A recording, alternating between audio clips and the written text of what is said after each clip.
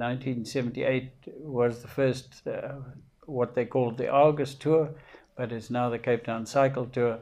And that I was asked to come and help. And as I was a potmarker, they said, go and speak to the police and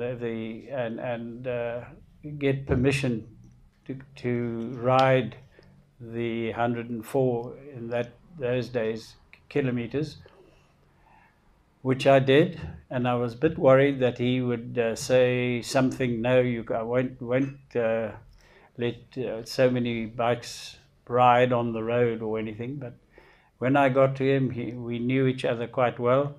He said, don't worry, Louis, go and ride that Sunday. There won't be many bikes there. So I dashed out of his office to go back and report that we've got permission from the police and from the traffic officers and that sort of thing.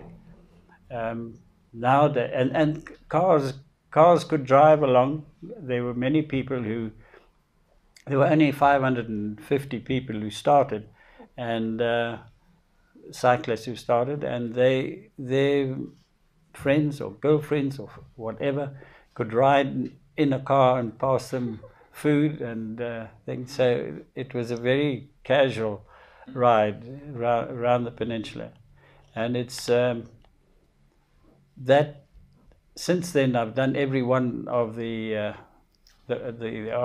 August tours, and now the Cape Town Cycle Tour. So 2 weeks' time, it'll be the 40th. Oh my goodness. So anyway, that's anybody under 40 here.